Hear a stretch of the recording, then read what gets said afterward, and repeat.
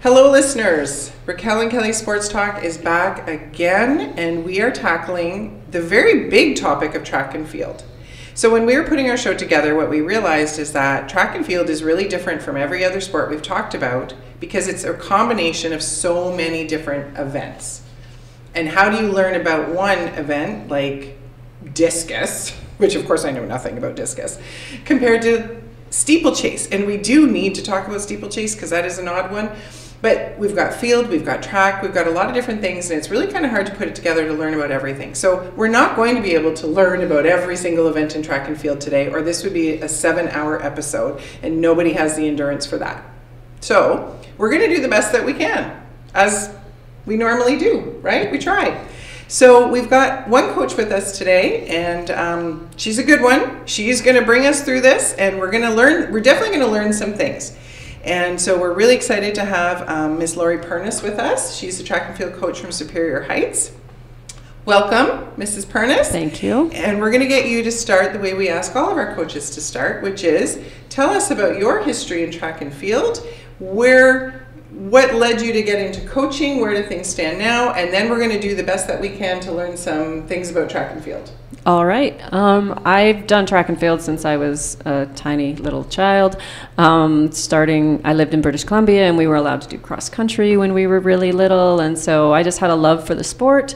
So all through high school, I moved around a lot too, but I ended up in Ontario for all of grade 9, so I competed in track and field and cross country. I'm a distance runner primarily, and so went to offices and enjoyed the competition. And I had amazing coaches who, that's the reason why I really got into coaching. They were a big part of my life. They made a real difference to me. So I just couldn't help but want to be able to be that kind of person for the kids and to be involved. And it's such a great way to get to know the kids on a whole other level. Like, I teach math, so it's not always a lot of fun for kids, so it's nice to get to see them in the field playing, doing track, doing cross country, doing all those things. It's a nice way to just get to know those kids on a different level. So I've been coaching for all of my years of teaching, which is now 25 years. Wow. Yeah, I'm old.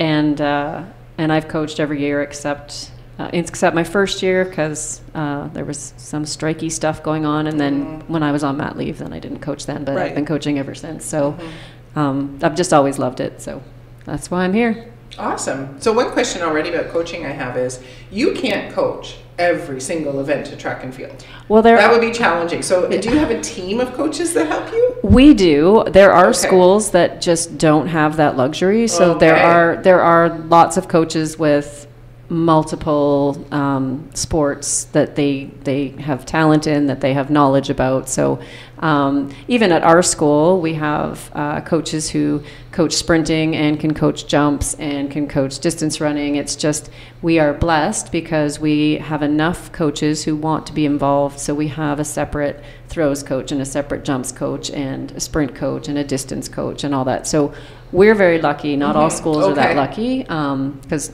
it just depends on staff participation. Right. And we got lots of people who want to do lots of stuff, so we're very lucky. But that's yeah, great. Like if you had asked me to coach shot put or discus, nobody would be good at it, and people would be hurt. Probably me, but anyway, yeah. So we're super lucky that way. We've got lots of talented people who know stuff that I don't. Okay. All right, we need to start with, I think, Kelly, we need the basics as we always do. The basics are the good. Basics. Yeah. I think the basics is, what are the events? So what are track events? What are field events? And then we're going to go from there. Yeah. Okay, so we got a lengthy list. Yeah, I know. So for track events, there are 8 different track events, and that's not including the relays. So we have the 100 meter, the 200 meter, the 400 meter, the 800 meter, the 1500 meter, the 3000. And each of those are there'll be 6 races in each one of those, because there's novice, junior, senior, and then there's male, female. So every event has 6, at least 6 running, depending on if there's heats and finals, and that's a whole other thing. We also have hurdles, The hurdles distances change. There's sprint hurdles, which will be 80 meters, 100 meters, 110 meters, depending on your gender and your age group.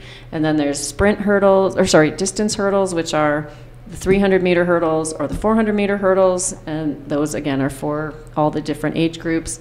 And then there's steeplechase, which is an open event, which means it's not separated into age categories. So if you're grade 9 and you want to do steeplechase, you have to race with the grade 12s. Generally, it's because there's not enough kids who are going to specialize in that to have like their own races.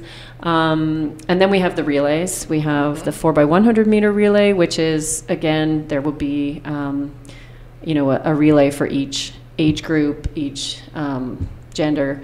And then there's a 4x400 meter relay, which is an open. So it's just, we put all ages together and so you can have grade 9s and grade 12s on your team, depending on who your fastest 400-meter runners are. So those are the track events.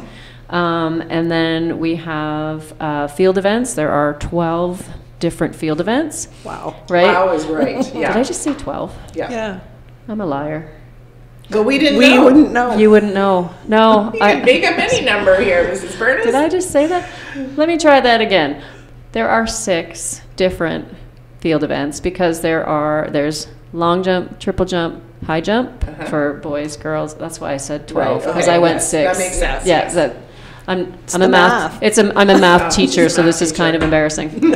And then we have the throwing events. So we have shot put, discus, and javelin. And so those are our field events, and those are all, again, by age division and gender too. So that's, I'd say that's it, but it's not like, hey, we're playing junior basketball.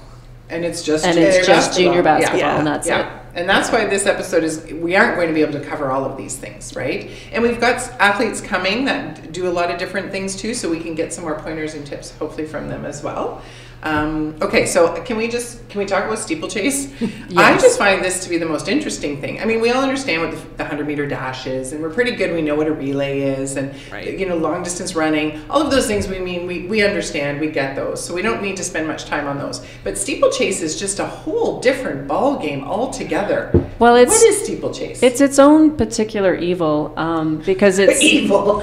It's distance running. So our length for the race is 2,000 meters. So, but it's distance running with a super heavy giant hurdle. There's 5 hurdles spread out around the track, but one of those hurdles is over a water pit. And so regular hurdles, and if you've ever seen like the Olympics and people crash into the hurdles and they, lots of times they hit the hurdle and they keep going because they're fine. Yes. But if you hit this steeple, like it's like 8 feet long and made with like a 6x6 at the top or whatever. So if you hit that, you'll just bounce back off and land on the ground. So it's a special, like you want to try and teach the kids to actually hurdle over them, but when you don't have a big season that, you got oodles of time to do that, you kind of teach them to sort of step on top, but sometimes it doesn't work, and they do.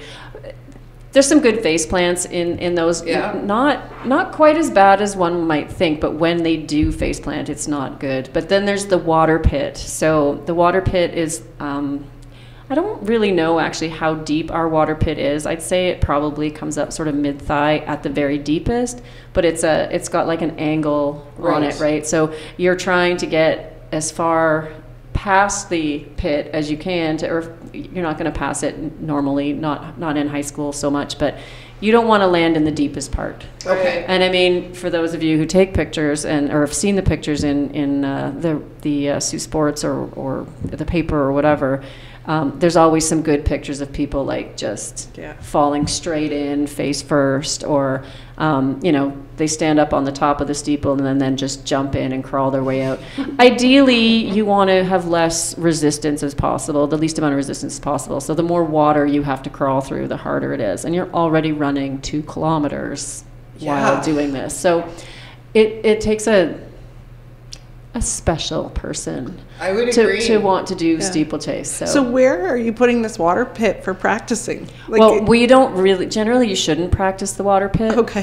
Had a student break his arm last year practicing the water pit without my permission. I said go to the track, practice the steeples. And I told them before that, don't ever practice because the water pit's not full most of the time, because that's a serious liability for the city, right? So without the water in it, because it's lower than the ground, when you go to jump off the hurdles, there's nothing to lessen the impact, right? So you don't want to train on the water pit. So the best you can do is, go over some hurdles and stuff, and then we can use the hurdles at the John Rhodes to practice to go over, because they're always out for the kids to practice. So they can, if you use just regular hurdles at first to try and have them get over, then at least if they smash into them, they won't hurt their faces and stuff. So. And are there athletes showing up first day of, I guess not tryouts, but the first day of track and field saying, I want to do steeplechase? Yes, there are. Wow. It just because it looks crazy. Yeah. Right? Fair enough. It's a challenge. I used to, because I did a lot of track and field convening, I used to have this blow-up alligator that I would put, I'd blow it up and I'd put it by the water pit just to have the kids have some, intimidation, don't fall in, that alligator's going to get you. So I'm my own kind of crazy, too. If I could have done steeplechase in high school, I probably would have. Yeah. Okay. Well, hats off to those special athletes doing steeplechase. Holy moly! Because it sounds like an endurance. And 2,000 meters is a big run. Well, it's not a short race. That's for sure. A short race. And I didn't realize it was anywhere near that long. Yeah, for sure. I don't think I did either. No. So my next question is about hurdles. Again, we're good with. We're not going to cover the sprints and the relays right now and stuff. But in terms of hurdling, is the general technique with hurdles, because I've seen videos, of course we all have, is the general technique with a hurdle is that you want to lead foot first. You don't leap over them the way we would normally jump over something, right? It's a very special technique.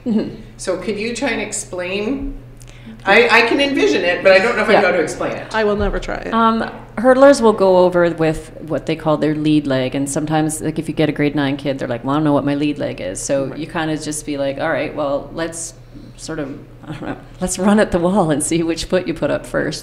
They'll kind of figure it out based on which leg seems more comfortable when they're trying to leap over something. What do they naturally leap over first? Right. And so ideally what happens is that lead leg, so they're sprinting towards this hurdle and they've got their steps all timed out, because you want to have either 3 steps in between hurdles or 5 steps in between hurdles, so you're always leaping with the same leg. Okay. So that leg is going to come over first, and ideally you're not getting a lot of, let's call it, hang time. If you watch the Olympic hurdles and you look at just their heads are level the whole time. It's just their legs extending, and the other one kicks to the side and comes out, but everything's kind of parallel to that hurdle. You don't want that toe to be kicking down, because that's the one that's going to hit the hurdle when it goes over. Most people, if they're going to hit the hurdle and they hit it with their lead leg, it's not a big deal because it'll knock the whole hurdle over. Right. It's when you hit it with what's called your trail leg and your foot's down or whatever, and that's the one that's going to trip you up, because it's falling as you're trying to go over it, or you've knocked yourself off balance because your trail legs hit it. So you really want to teach the kids to, come up good with that lead leg and get that trail leg out to the side, not tucked up underneath. It's not a leap if you had to leap over a curb and you leap. You're trying not to get a whole lot of vertical distance, right? You really want that nice, smooth horizontal. And watching Olympians hurdle, is just amazing if you literally just look at their heads. You're right. It's just their legs they're not leaping. They're just going over, right? Yeah. And so it's kind of a cool thing. But high school's a bit different because they're not Olympians, and you get these kids in grade 9 and you do everything you can to help them with their hurdle form and stuff. A lot of it is just getting them comfortable leaping over things. Sure.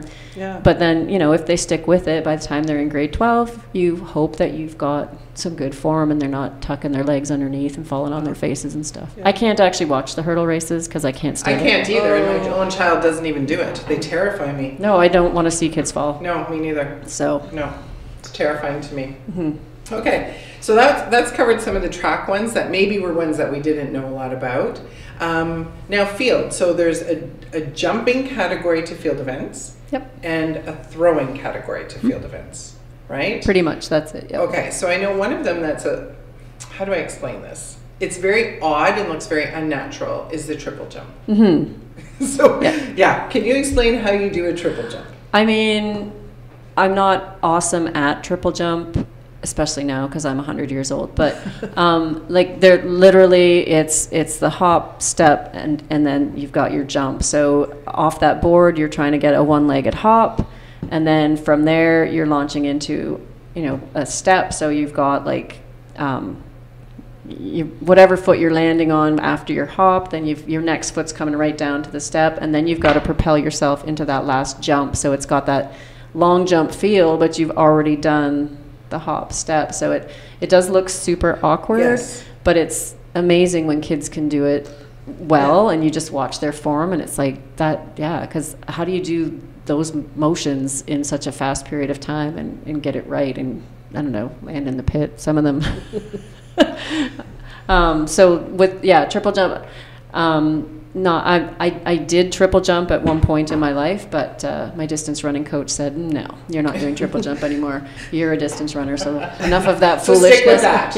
It's not that I wasn't good at it. He just wanted me to be better at distance running. So I'm like, all right, whatever. Are you starting from a stand No. when you do the first? So you're running. Yeah. So all of our jumps, and even high jump, you start with from a running. From a run. Yeah, and the kids have to like figure out their run up. So that's, if you've ever noticed that, even watching any track and field on TV, you'll see that there's these little I don't know, almost like cards, like little plastic things that'll have a number on it or whatever. So those are the starting points that the jumpers are going to be like, this is where I start my run, because you got to land on that toe board, and if you go over the toe board, then that's a fault.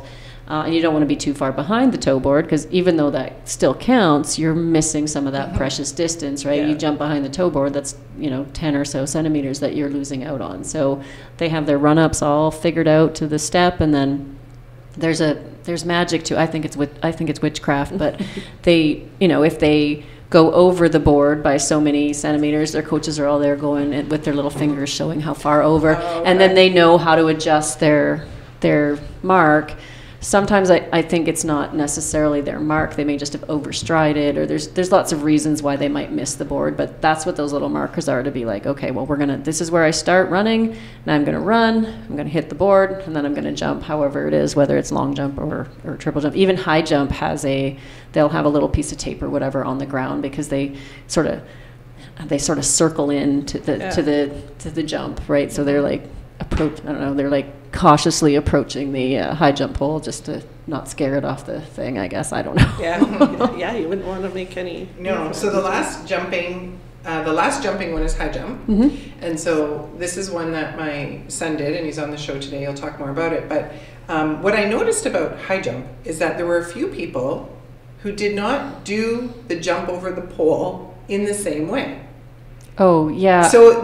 So there was two style of jumps that I saw. Now, I don't know the lingo, of course. Bear with me. Okay. So sort of the traditional one was where you would run up, and I would say like you would jump sort of backwards, and you would bend your back over the pole and bring your feet up, okay? So I would call that more traditional. But what I saw were some athletes, okay, I'm not sure how to explain this, but I'm going to say they almost did a scissor jump. Like they didn't bend their back over their pole. They did this sort of like scissor kick their legs over. Yeah. So is there not a standard way you have to jump in high jump? You just have to clear the. You just have to clear the pole. I mean, there's certain Could you just fly over? I mean, you could do a frontwards flop if you wanted to. It's just these techniques are sort of been proven to work the best for getting the best heights and stuff. So. And of course, as technology and coaching and all these things improve, shoes, all that stuff too. Like there's so many things that sort of change the game with the track and field. So it used to be they had a little bit of hay on the ground and you high jumped over that. So obviously you're not clearing 2 meters and landing on your back with that one, right? No. So I think it just depends on what some of the athletes, maybe some of the coaches are comfortable with. I'm not a high jump person, so I've amateurly tried high jump just to do it, but it's not. I would have always done like the back over. Not. Right. I wouldn't have tried to scissor kick it. Like I I don't know. I think you got to be something pretty impressive to be able to scissor kick. Like these kids in at offset and high jump are going well over 2 meters, right? So to be able to scissor kick, well, I shouldn't say well over 2 meters, but anyway, to be able to scissor kick over that is a wild thought. That's like, wild. yeah. So I think I have never seen at the provincial level. I've never seen at the provincial meet somebody do the scissor kick method, but. That doesn't mean it hasn't happened. I'm not always watching high jump, so fair enough. But yeah, there's definitely different methods, and again, a lot of it depends on your coach and what your coach is comfortable teaching you, or what they think is going to be your best effort. I don't know. All right, Kelly, do you want to ask some field questions? I do. And the idea of getting these questions was me Googling. Because we don't know. But I might not know either. Do you know how heavy the shot put is? I do. Okay. I also looked it up. No, we have playing regs that say that, because the kids can't just show up with a random shot put. Like everything has to be weighed in. It has to be official. Javelins have to have a specific point of balance and all this kind of stuff and whatever. So the shot put ranges for girls and boys. We have for novice and junior girls, so that's our grade 9 and 10 girls, it's a 3 kilogram shot. For novice junior boys and senior girls, it's 4 kilograms. And then for senior boys, it's 5.443 kilograms. Which is oddly specific. Yes. I have a feeling just doing my math, maybe it translates to something in pounds, it probably like nicely. does. So I think it anyway, must. but I could be totally wrong, and it could be whatever, 11.276 pounds or something weird. So can you briefly explain what you do with shot put? Well, you put it, and you don't. Put it, but you don't throw it. But you don't throw it. And I do know that. There's definitely, and I don't know, I'm not a thrower, so I don't know exactly what to watch for, but I know there's technique to make sure that, now first of all, trying to throw, an 11-pound metal ball is not going to be good for your shoulders and elbows and things, but you are definitely more of a pushing it forward kind of thing, trying to make sure your angle's not downwards and not too far upwards, and there's you can spin, you can just straight up attack the toe board just by sidestepping, so there's lots of different techniques for that, but the bottom line is it has to be more of a pushing motion than, just for no other better way to describe that, than it is to actually, like, you're not winding up like a baseball and giving that a toss. And an athlete would be disqualified? Could someone say, no, that was too much of a throwing? Yeah, so you can be shot put, let's just say that for sure. Like it's not disqualification, it would be a fault. So jumps, throws, you get 3 attempts in what's called the first round. So every athlete gets 3 attempts. And so if you do something, we'll call it illegal, like throwing and so the officials are there watching for throws. If you, like in jumping, if you step over the toe board or whatever, it just means they won't measure your distance. They won't measure where they'll watch your technique. With things like shot put too, like there's a circle that you, like a cement circle pad that you have to, and there's a toe board in the front, and you can't step over the toe board. Even when you're done throwing, you have to leave from the back of the circle. You have to enter from the back of the circle. I think part of that's safety, but so if some athletes will on purpose step over the toe board because they don't want their thing measured. I don't know why, but that's a tech. Again, these are strategies I don't get, but so it would be more of a fault, and in your 3 attempts, if you fault all 3, then you're definitely not going on to the next round, right? Okay. And so, the next round, what they do is they take the top, it's usually top 8.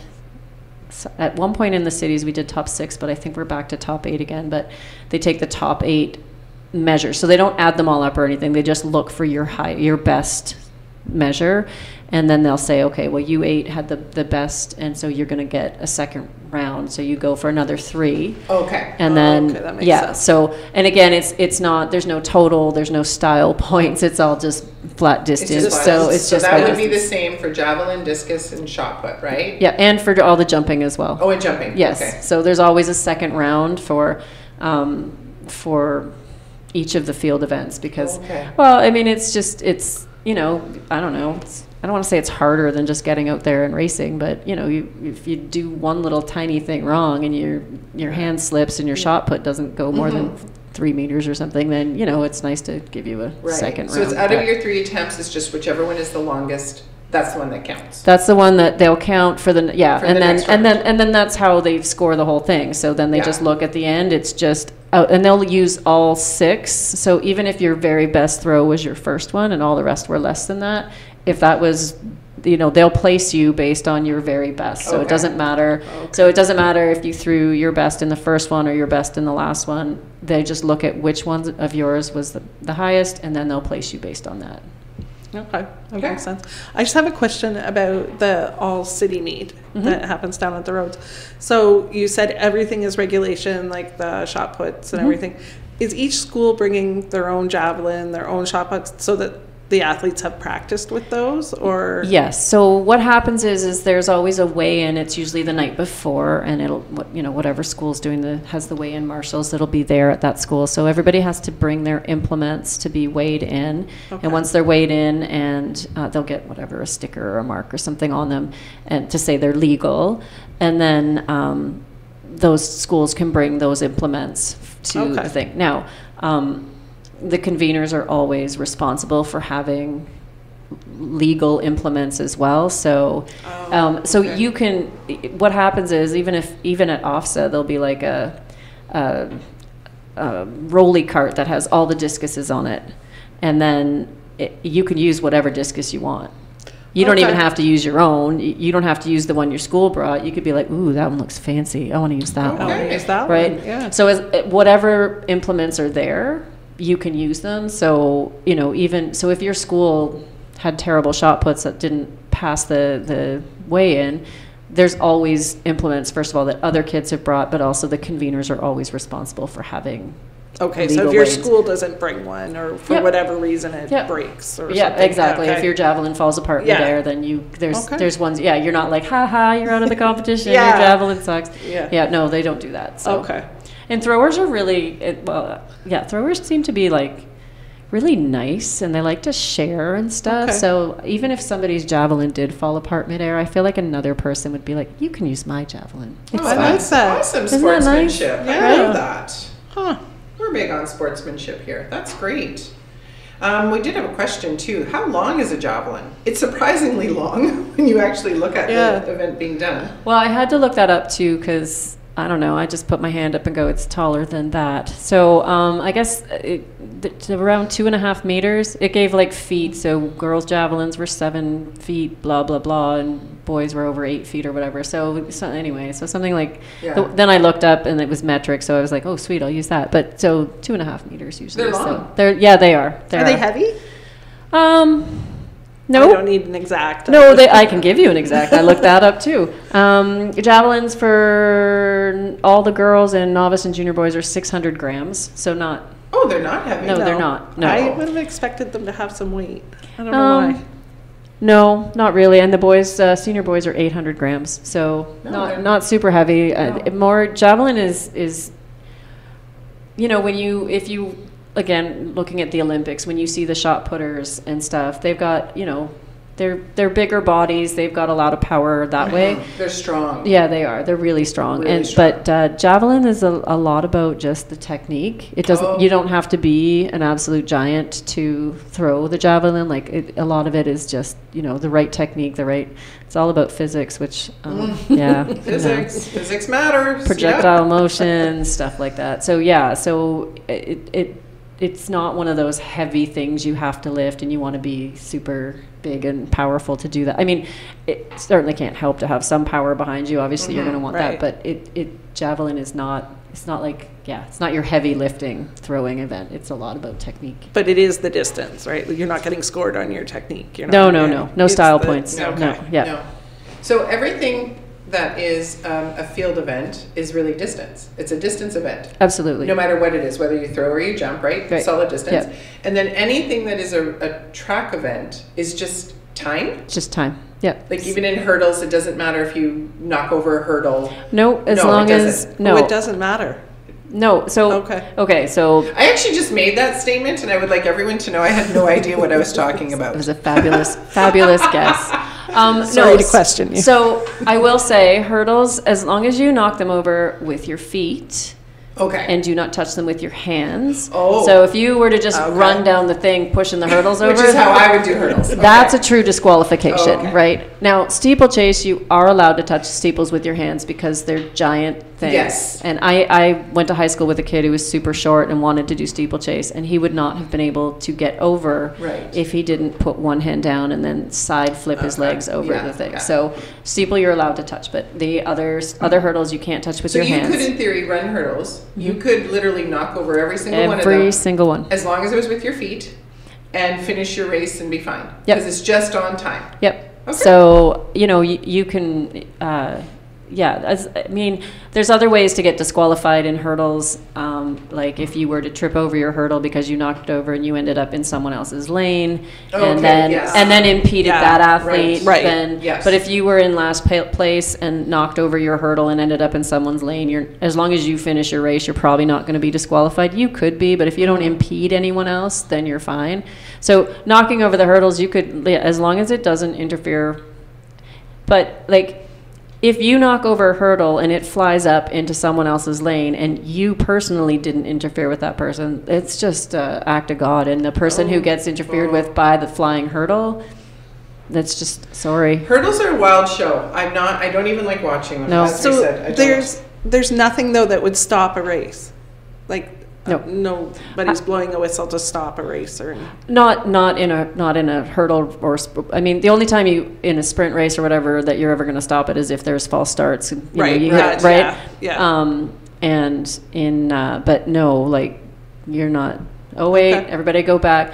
I was convening. It was one of my very first early years of convening, like my first or second year of convening track and field, and it was windy and our city had terrible hurdles that weren't very heavy, didn't have weights and stuff. And they were trying to start the races and the hurdles would just keep blowing over and blowing over. So there was a picture of me in the paper. I wish I had it. I am standing across a row of hurdles like a starfish, reaching out as far as I can, waiting for that gun to go, so that if any of them blew over, I was going to stack them back up, and then I had to dash off the track to make sure I didn't get run over. Yeah, I would like to see that. Yeah, it was pretty stellar. Well, and we didn't have enough. Like there were weights for the hurdle legs because they had these little short legs, which are terrible. That's a terrible idea. We ran out of weights, so literally we're grabbing giant rocks out of the John Rhodes parking lot to put down on these. Yeah, it was pretty. We have better hurdles now. Yeah, we have much better hurdles now. I'm very happy to hear that. Yeah. I don't want to stand across a row of hurdles. No, I don't want you to have to. No. So, Mrs. Burns, we're out of time. Oh my gosh. I know. It happens every time. For like 30 minutes. I thought I could be here for days. I didn't know we had to cut this off. There is so many. We never really even talked about discus, right? Like there's just so many things. But we are out of time. Okay. Well, it was nice chatting with you. We actually did learn We learned a lot. We learned some things for sure. And we're very grateful that you joined us. Well, hopefully the kids will have, you can ask the kids about discus. Absolutely, because we do have a field athlete coming in. She does all the throwing. So she can give us some details on it. I just keep telling the kids to just keep turning left. And keep turning left. They'll be fine. That's all distance runners got to do. Perfect. You're actually right. When I think about that, isn't it? Yeah. All right. Well, thank you so much for joining us. Thank you for having me. have a great track and field season because Well, it just started. Yeah, everyone's like coming literally together. Just started. Yep. Yeah. And the city meet is May the 23rd for people who might want to get out and Yeah, I'm going to write that down. May 23rd, city meet. Perfect. Awesome. Thanks Okay. so much. Thank All you. right, you're welcome. All right, Bye. Bye. And we're back with this week's episode of Track and Field, and we are joined with 3 awesome athletes. We've got Emma Walker from St. Mary's, Max Shillingford from Superior Heights, and Braden Richard from Superior Heights as well. And we're going to do what we've done every other show, and we're going to pass the mic over to our athletes to let them introduce themselves, talk a little bit about your history with the sports and the events, and let us know a little bit about yourself. I'm Max Shillingford. I go to Superior Heights, and I started doing track and field in grade 10 because I went to the meeting originally because me and my friends didn't have anything to do at lunch. So we just went to the meeting and thought it looked fun. Then we actually did, and we all really enjoyed it. So I did high jump, triple jump, 100 meter, and then I was also on the relay team. Hi, I'm Braden Richard. I go to Superior Heights, and I started track because I did it in elementary school, and I really liked it, and I wanted to be more of a multi-sport athlete, so I did track and field in high school too. Hi, I'm Emma Walker, and I go to St. Mary's. I started track and field in grade 9 and do all the throwing events. I started because me and my friends wanted to try something new other than wrestling. Okay, so when you say all the throwing events, that would be... Discus, javelin, and shot put. Okay, so we've got a thrower. Is that what we call you? Yeah. You're a thrower? Yeah. You're a thrower. Okay, so we got our thrower. We've got a jumper, right, with Max, but you did high jump as well, Braden. Yeah. You did, and running. Okay, so we've got pretty much... We're covered. We're covered, except we have no hurdles and no steeplechase. I'm fascinated with this steeplechase. Anybody willing to try it? No, the heads are shaking no. Braden had a moment. I think Braden might say yes. Perhaps. Perhaps. We have a Oh. perhaps. I like Perhaps. that. Okay, I like Okay. it. So let's jump right in. Let's talk about what training looks like. We'll start with you, Emma, with the throwing. So I train with my coaches 3 days a week, usually like Monday, Wednesday, Friday, because you don't want to overthrow your Right. arm. But we do have the option to take home equipment and throw on the weekends by ourselves, as well as I'm in the gym quite a bit, just working on my strength and explosiveness. Okay. Explosiveness. I like that. I like that word. I like that word a lot. Okay, so either Max or Braden, who wants to go next? Tell us about what, and if you want to just choose one event to focus on in this conversation, that's okay too, because everybody kind of did more than one. What does training look like? For running, we start with our warm-up with A, B's, and C's with either Noah or Miss Sigmund. And then after that, we get to our form. We do our lunges and stuff too, just to get like really warmed up. And I usually also do like Monday, Wednesday, and Friday. And when I did high jump, it would be Tuesdays and Thursdays, just to kind of separate it and just do some new things and just not get bored of the training. Because we did the same thing every day, we'd probably just get like a little bit tired of it. So just change it up and stuff, and it was, yeah, it's good. What is ABCs? A, B's, and C's is like practicing your form. So like first you'll like start really technical, and then it'll be looser, and then the C's is really loose with just going really fast. Just like just keep practicing your form pretty much. Okay, so would there be some times when you would run slower to work on form, and then other times where you would run to just be like, let's go as absolute fast as you can? Yeah, like if we're trying to practice our starts, we literally just run, and after we just walk it out. And then if we're trying to practice on like just our form while we're running, we'll go slow first, and then we'll just go fast the rest of the 100 meter. Okay. And Max? High jump training is, I think, 2 days a week. It was Tuesdays and Thursdays. It would be a lot of plyometrics, a few isometrics, stretching, and then just high jumping and getting over the bar. Okay, so it's challenging because what we found with track and field is that no one's talking about one sport. Like when we talk about basketball, we're just talking about basketball, but we're all talking about different things. So what would be the most challenging thing for your event, or you can group events together? What would be the most challenging thing? Would it be learning proper techniques? Would it be building up strength? Like what would it be? And anyone, we can all answer this because you all actually have different events to talk about. For high jump and triple jump, it's definitely getting the form down is really, really hard to do.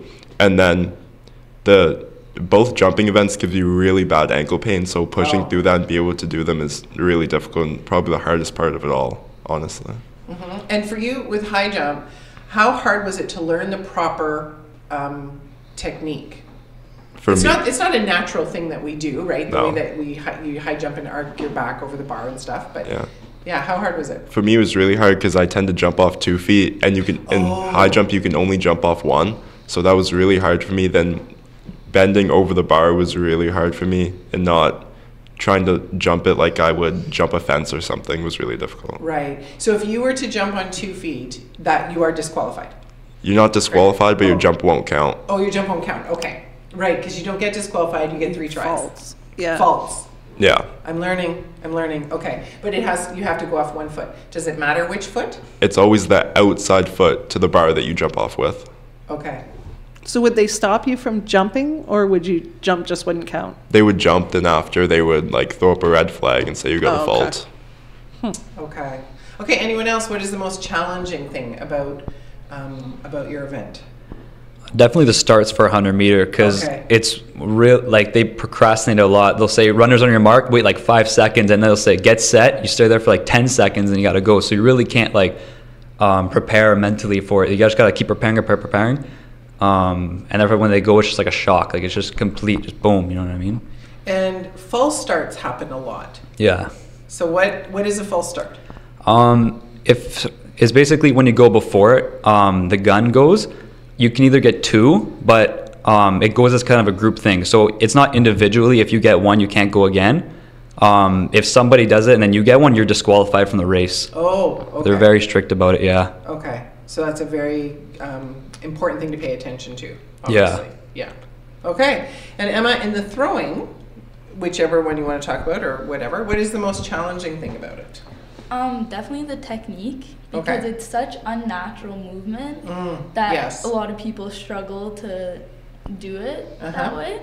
Especially I found with shot put, for me, like it's just natural to want to throw the ball, but it's heavy and you'll hurt your elbow and your shoulder, and then you have to push it more than throw it. So that was hard for me. Okay, and one of the things we didn't get to talk about with Mrs. Pernis, our coach, really at all was discus. So Emma, could you give us like a very quick run through about how you throw a discus? It's not a frisbee. No.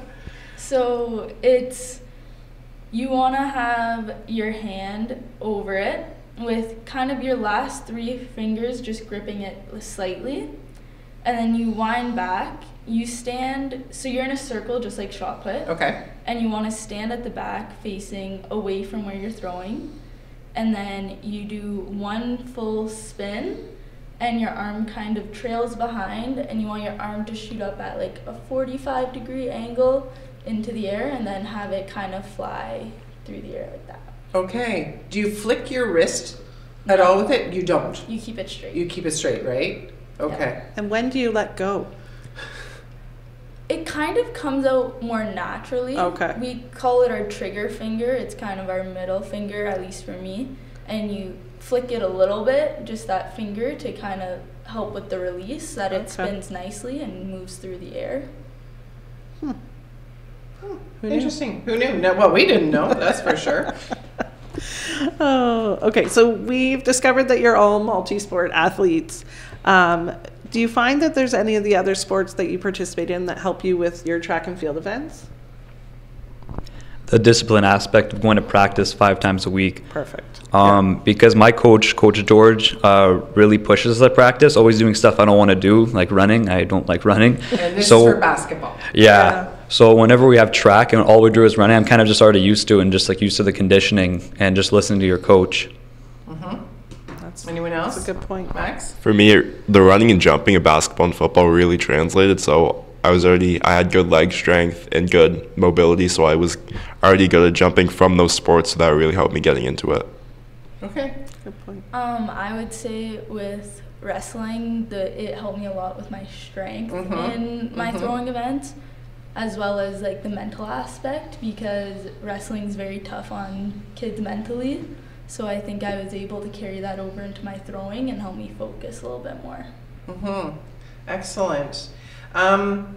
So in any of your sports, this doesn't need to just be for track or for field, but it could be. Do you get anxious before you compete? And if you do, what do you do when you get like jitters? And also, do you have any superstitions that you need to do before an event?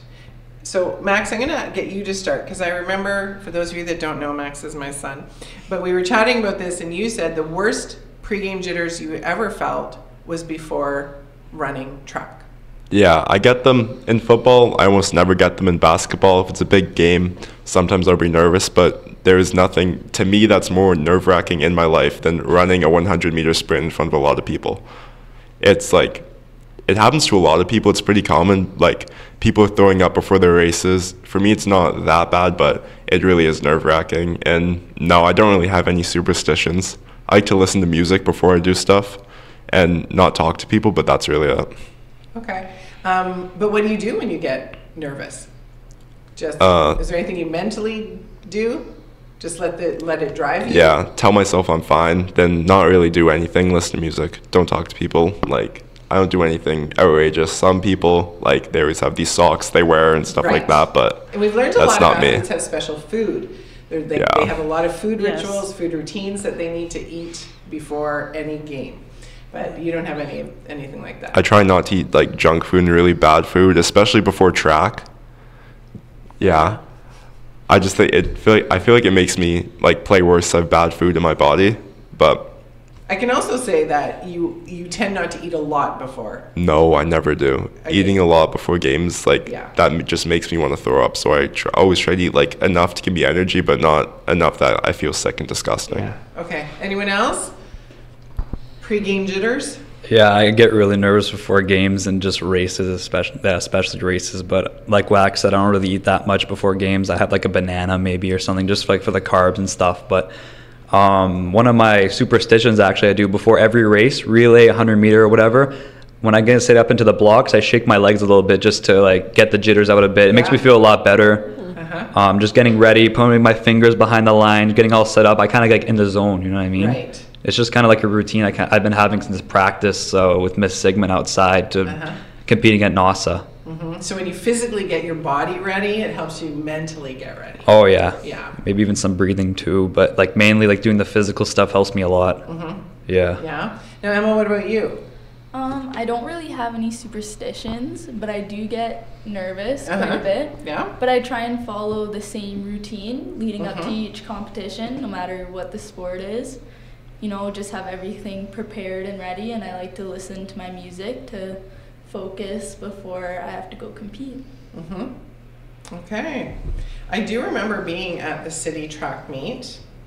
And I was actually at the NASA one as well. And I do remember hearing a lot about the nerves before the running events. Do you think because that's such a single sport, like you're not on a team? Or is it because you only get one chance too? Yeah. Maybe? It's kind of both. It's like, say in basketball, there's always a chance like, oh, I'll have a great game, I'll shoot good. In track, like, you know how fast you are, you know what you're going to do. So especially in races where there's people that you've been hearing about them being really fast, that can be really nerve-wracking because it's all the attention is on you and you're just by yourself. So it is pretty nerve-wracking. So I actually want to follow that up. And because I don't remember, as much as I was at the city meet watching, and I did go to NASA. So something like the 100-meter dash, for example, you only get one try, right? Whereas like Emma, in your field events, you get 3 throws every round, right? Yes. So if you do mess up one, it's okay. You have 2 more to count on. Yeah. Right? So maybe part of it is with the running is the fact that, yes, everyone's watching. Yeah. But it's also the thought, too, that it's just this. One and done. It's just one and done. Yeah. That could be one of the big reasons why it's so nerve-wracking. Yeah, that's definitely a factor. Yeah. So let's talk about relay for a minute, because we didn't really talk a lot about the running things with Mrs. Pernis. Both you, Max, and Braden were part of the relay team for Superior Heights. Talk to us about the baton. That's what it's called, right? Yeah, the baton and passing the baton. We get the running part. You need to run fast. But the baton passing is very specific, right? So tell us about that. There's like a code word. It's usually a 2-letter word, a 2 syllable. Yeah, syllable word. and you'll say it, and after that, like when the beginning starts, he'll start running, and then when you say the other part, that's when you're going to hand the baton, right? Oh. Yeah. Oh, okay. So like for example, it'd be like orange juice would be a word Right. that we'd use, right? And when we say orange, he'd run, and when I say juice, he'd extend his arm, because when you're extending your arm, you're getting rid of a lot of speed, right? So you have to pass it to him and make it really quick, so that you can get Yes. as many seconds as you can. So in your training for relay, did you spend a lot of time working on how to pass the baton? Kind of, because everyone was trained, but then our fourth runner got injured, and our backup runner wasn't there. So our buddy Will Madaw, I just had to. Well. We never taught him anything. He just came. He's like, "Yeah, I'll do it." And at first, Miss Sigmund, our 100-meter coach, didn't want that to happen. But then we just asked a different coach. He said, "Yeah." So we just brought him on, and he did great. We got second place in the city, and for him not knowing what he was doing, he did very well. And you guys had to like emergency like work on passing the baton. Yeah. Like that, not the running. Will knew how to run, right? But it was very much the baton. But isn't there also, and again, I don't know the right words, isn't there also like a pass, I'm going to call it a passing zone. But isn't there something on the track where you have to start this process within this point and it has to be passed to the next person within this point? Like it's not just anywhere. It's very specific that this can happen, right? Yeah, it's between the thumb and the index finger usually. Braden, I'm going to take the question over for Braden there. Yeah. I know what you're saying. You're talking about the physical pass from hand to hand. I get that. I'm talking about the markings on the track. Yeah, there's these usually yellow lines on the track, and there's 3 of them on the track in total, and they're on the corners. So the start of the yellow line, the relay runner has to be past that, and they can't start earlier or else you get disqualified.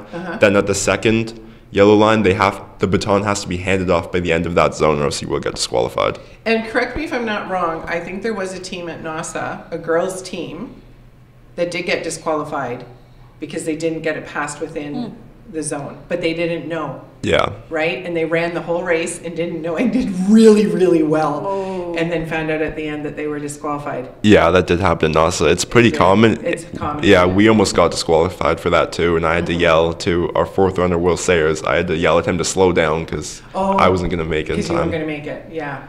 So that's a big part of relay, for sure. Yeah.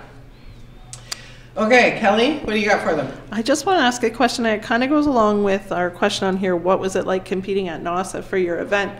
But when we've talked to other athletes with different sports, they've talked about athletes performing differently, like from Southern Ontario or from bigger venues.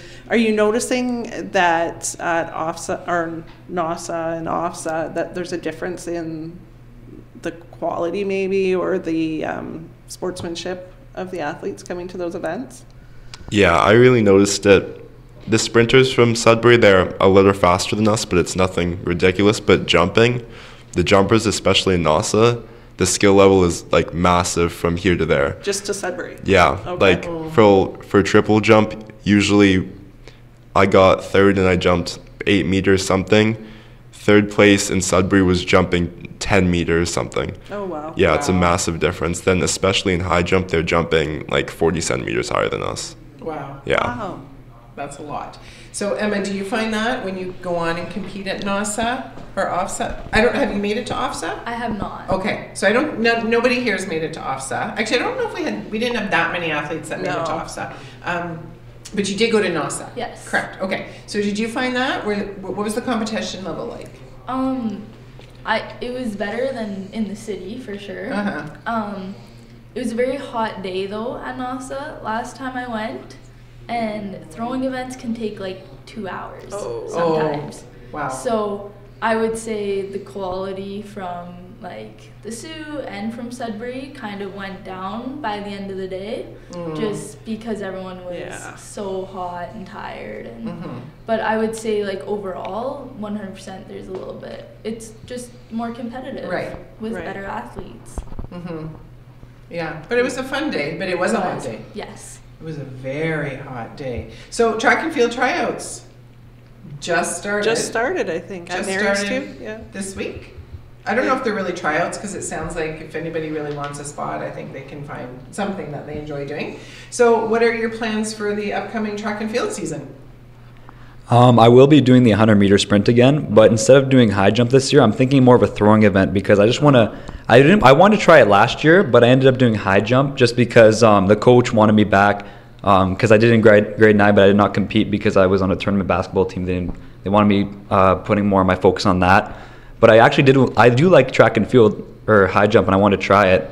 But this year I want to try doing some throwing, because I want to get to know the coach a little bit more and just try something new, I don't plan on doing this after high school. Might as well just have fun with it. Exactly. So when you say throwing, is there a specific one that you're like, I'd like to try that? Yeah, javelin. It was really interesting to me. I was just seeing like Dave Gauthier do it and stuff last year, and I just thought it was interesting. I just want to try it out myself. Okay, but you're going to stick with the running.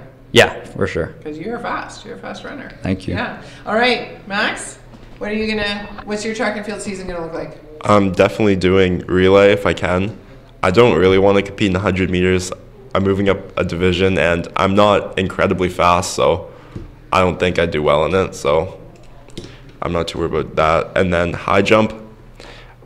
I did well in high jump last year, but our old high jump coach, Mr. Holmes, unfortunately passed away. So we currently don't have a high jump coach, so I don't know if there will be high jump at Superior Heights this year. Oh my goodness! And you were the city championship in your division. You won cities in your division last year. Yeah.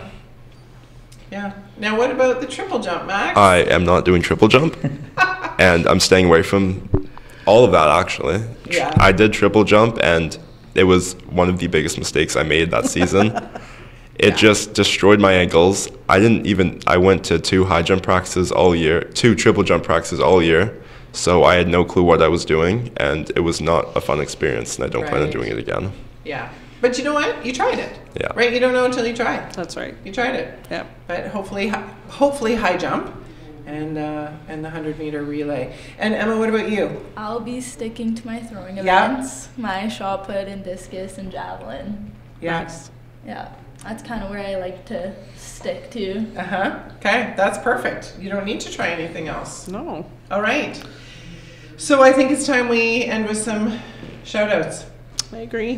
This Yeah. is part of our show where we part of our like show. our athletes to give a shout out to anybody who has supported you in your athletic journey. And it can be anyone, coaches, teammates, parents, And grandparents. any sport, because you're all Any sport athletes. Yeah, and you all play a lot of sports. So I'm not sure who's going first. Braden, you're right beside me. Yeah, I can go first. Number one, I have to give my first shout out to my parents. They support me in every decision I make, go to every game, go to every racing event I have, everything I do, they're always there for me, and I couldn't do it without their incredible support. My second shout is going to be my beautiful girlfriend, Jade. She's helped me along the way. We've been dating for around 2 years now, and throughout high school sports, she's supported every game. She's been everywhere for me, and she does a lot of things I can't believe I have her in my life. And my last shout out I want to give to is my old high jump coach, Mr. Holmes, who unfortunately did pass away last year. He was very patient, and he got me to being an incredible high jump jumper. I came into the sport not even knowing high jump was a thing, and he made me enjoy it a lot, so I couldn't have done it without him. He's an incredible man, and I'm going to miss our stories together when I went to practice with him. Yeah, he certainly has worked with a huge number of athletes across Sault Ste. Marie for a long period of time, so Mr. Holmes is definitely going to be missed. All right, Max? Yeah, I have a few. So first, my basketball coach, Ryan Lillington, who is a phenomenal coach, and I wish nothing but the best for him. He taught me a lot about basketball and did give me a lot of opportunities. Then my other basketball coach, Coach EJ, who moved away, but it was for a good reason, and I really do miss him. Then for football, Coach DeSando, who's the football coach who I really do like, and he got me back into football, and I'm really grateful for that. Then the wide receiver coach, Coach Jimmy White, he's just a beauty. Then my sprinting coach, Miss Sigmund, who taught me sprinting, and I really appreciate that. Miss Pernis, the head track coach at our school. My mom and parents, of course. My grandparents, of course, for supporting me. Then Mr. Hales, who also was a football coach of mine and who got me into football. Then then George Shackleton, my current basketball coach, who, when I ran through a window, helped me a lot. And I really do appreciate the things I've learned Big from him. shout out to George. Big shout out to George. And our basketball team manager, Gracie Wright, who did a lot of work for the basketball team, which did go unnoted, and we all do appreciate. Thanks, Gracie. Nice. Yeah. Thank you, Gracie. All right, Emma, your shout outs. Definitely my family. They've been super supportive through all my many athletic endeavors. All my numerous wrestling coaches, especially the Campione family. And of course, my throwing coaches from St. Mary's, Mr. Korab, Dono, and Johnny. Nice. Nice. All right, it has been an absolute pleasure having the three of you join us and teaching us a little bit more about your track and field events and sharing with us. We really appreciate it. And on that note, we're wrapping up this episode. Track and field is done. Best of luck in this upcoming season. Yeah, and we only have one episode left. One. Stay tuned because it's going to be a big one. It is. All right. Bye, everybody.